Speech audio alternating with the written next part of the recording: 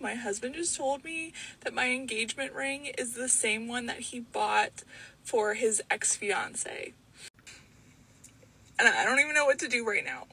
I came home and I was talking about how much I love this ring. Obviously, this one's pretty bad. And this is part of the reason why I don't agree with women saying stuff like, oh, he should just know. No, you need to tell him. You need to talk to him. I'm not going to completely justify this one.